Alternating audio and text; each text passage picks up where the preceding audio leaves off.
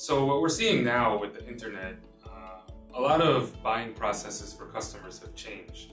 And oftentimes they're doing research themselves before they buy a product.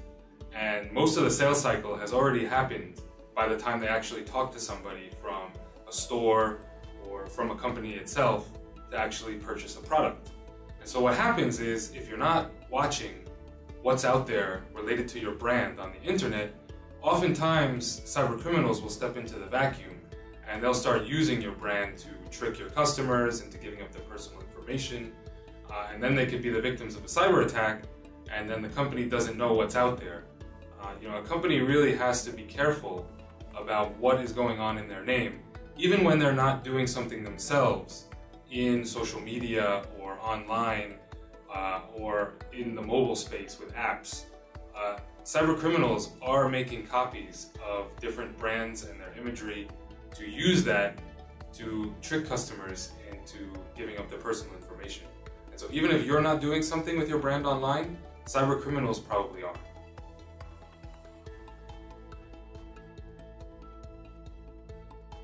You got to take a multi-pronged strategy when it comes to protecting your brand online and in the mobile space as well.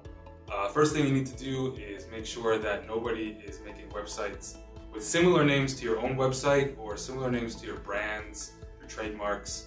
If you look for these cousin domains, you got to try to take them down. So you got to find them and then also remove them. You also want to look in social media.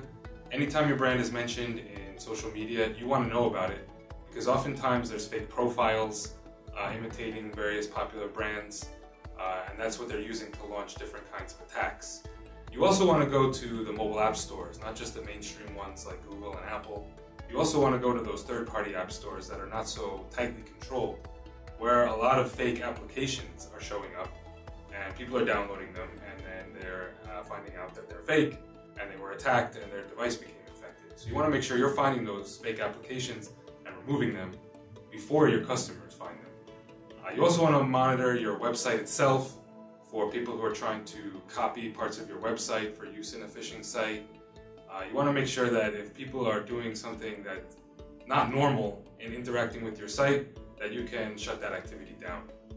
And then finally, as a marketer, it's not really connected directly to security, but if you have a strong brand voice and it's very vigorous, people will be able to tell the difference between your genuine brand imagery and the imitations that cyber criminals use to actually launch their attacks.